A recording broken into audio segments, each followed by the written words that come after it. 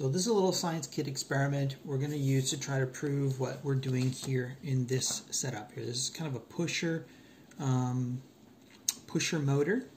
Basically, we take a power source, we run it through some stuff. Here's a potentiometer. We're going to avoid most of this stuff. We're just going to go power straight to a reed switch against a magnet and a solenoid and see if we can get some push on this magnet. So what we're going to do here is we're going to set these batteries have now been set up in series. This is positive, this is the negatives, this is negative running to positive here. And then we have our solenoid connected here on the negative.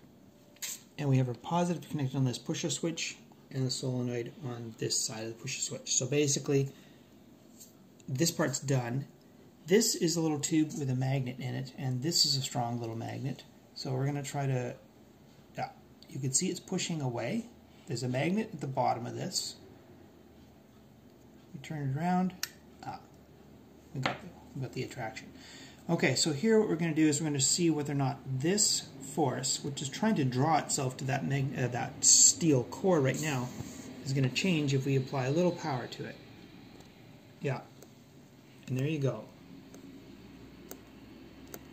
So we're going to take this principle and we're going to build something larger so that we can build a pusher type generator attached to an axial flux motor and see if we can recover more energy, or any energy. We're going for over unity here. Wish us luck. Bye-bye.